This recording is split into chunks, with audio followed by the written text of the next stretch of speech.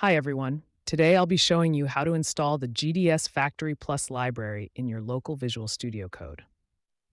We only recommend this for power users who want to have a local installation. If you are using the cloud version, you can skip this step. Steps to install the extension. First, open Visual Studio Code on your computer. Navigate to the Extensions tab on the left menu bar, represented by an icon that looks like four squares. Search for the GDSFactory Plus extension and press the Install button. This will download and install the extension on your local machine. Once the installation is complete, make sure you open a GDSFactory Plus project for the application to work correctly. Each PDK has its own sample project, which you can use to test the extension.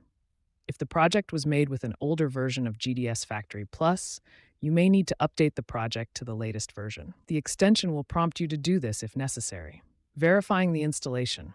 Check the left menu bar in Visual Studio Code. You should see new menu items labeled PDK and DRC.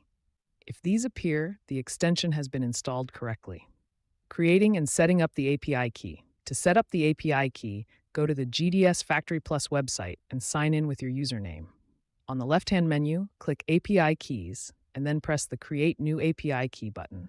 You will need to provide a name for the key, which can be anything you choose. In this case, I use My API Key as the name.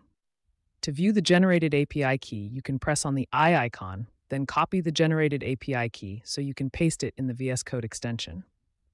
To paste it, you need to click on the PDK icon on the left menu bar, then click on the Settings icon, then click on Edit Global Settings, and paste the API key in the key field.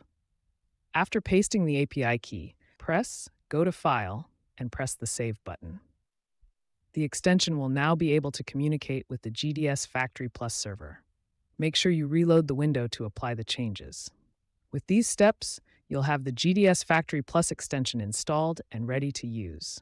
If you encounter any issues, check the documentation or reach out to support for her help.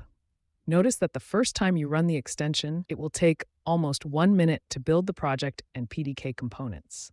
This is normal behavior, and subsequent runs will be faster. If you have any questions or need assistance, feel free to reach out. Thanks for watching, and see you in the next video.